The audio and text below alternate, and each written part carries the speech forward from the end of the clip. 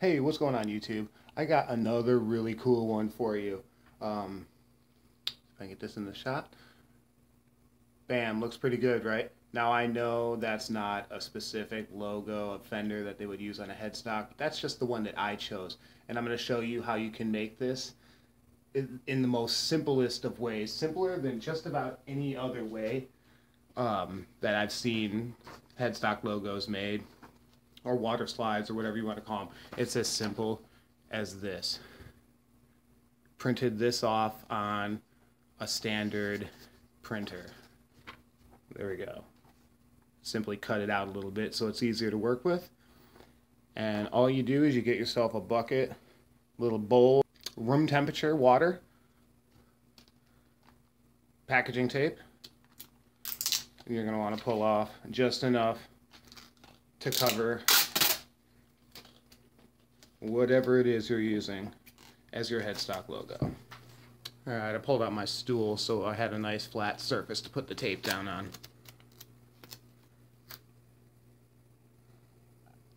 And tape is simply going right over top.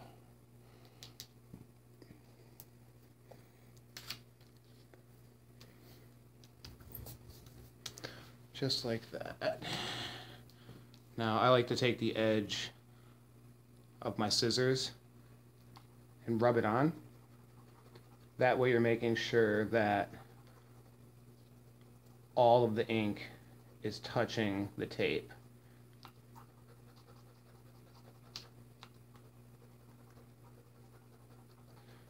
And you'll see it happen as you're scraping it.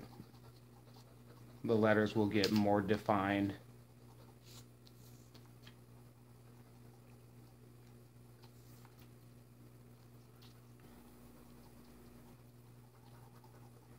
I'm probably going a little bit overboard, but I really want to make sure it's on there.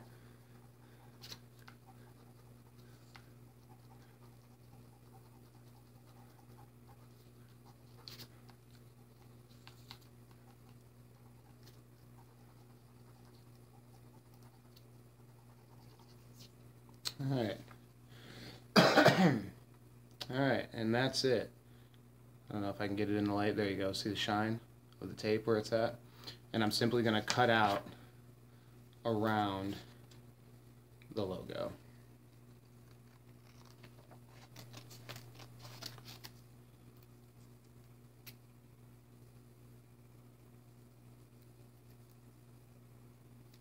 Clean up the bottom here a little bit.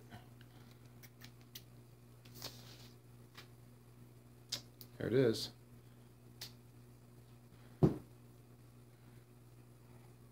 And now, all I'm going to do is drop it in my room temperature water.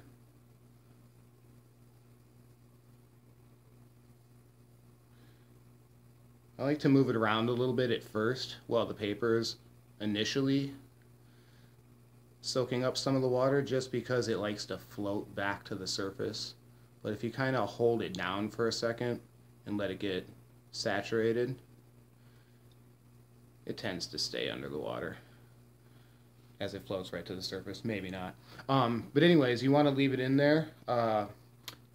It definitely depends on the size piece you're using and obviously the thickness of your paper. But for standard 8x11 printer paper, which is what I'm using, I'm going to leave it in there anywhere between 3 minutes and I'd say 5 minutes.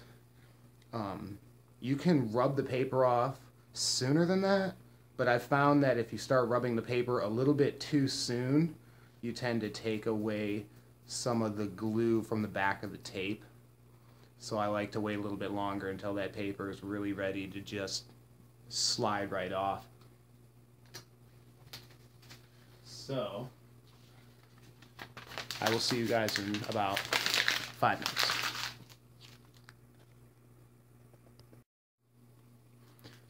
Alright, it's been about 3.5 minutes, so I'm going to give it a test. All I'm going to do is lightly roll my thumb in circles across the paper, and you'll start to feel it wrinkle up.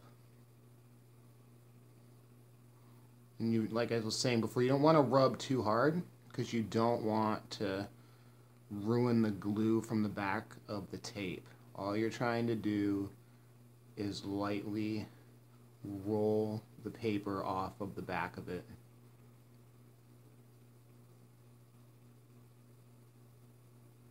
And you don't have to worry about the ink either. You'll ruin, excuse me, you'll ruin the glue on the back of the tape before you mess up the ink. I don't know if that's starting to show. I'll do a little, see how it's starting to peel away there?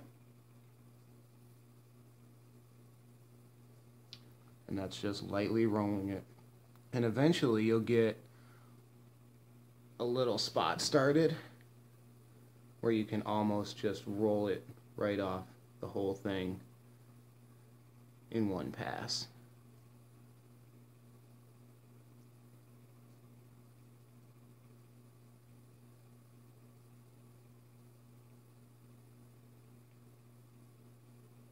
I'll come up here and show you what's going on here. I got it to a little point where I can just roll it right off the tape. Just like that.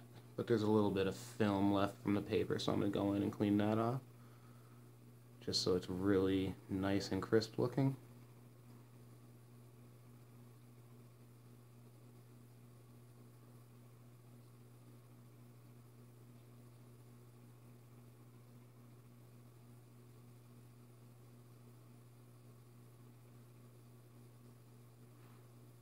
And you'll know when you've got all the paper off of it, because as you're rolling it, or I should say as you're kind of rubbing your thumb across it, it'll stop feeling gritty. Like you'll tell when the paper comes up, even a little microscopic little amount of it, because it feels kind of gritty, kind of like sand. So there it is. Now all I have to do is stick it to the headstock of the guitar. Move the camera over.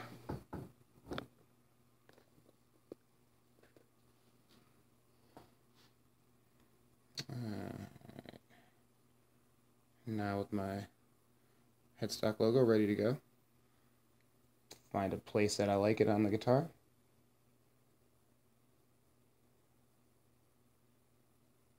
Just like so. And once it's on, just dab the water away off the top of it. The nice thing about making a headstock logo like this is that the ink is on the underside of the tape. So there's really no worry of scratching the headstock logo that you just made. Even if you don't clear coat over it, it's still nice and protected.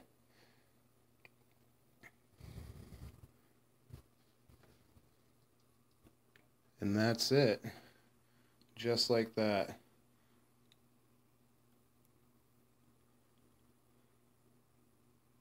You can't even see the edge of where I cut it at.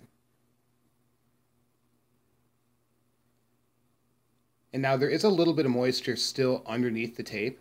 And after about 4 hours of dry time, roughly, depending on, you know, if you have AC in your house, which I do, so it's pretty dry in here. After about 4 hours, I can go back and push down on it, and it'll look even clearer.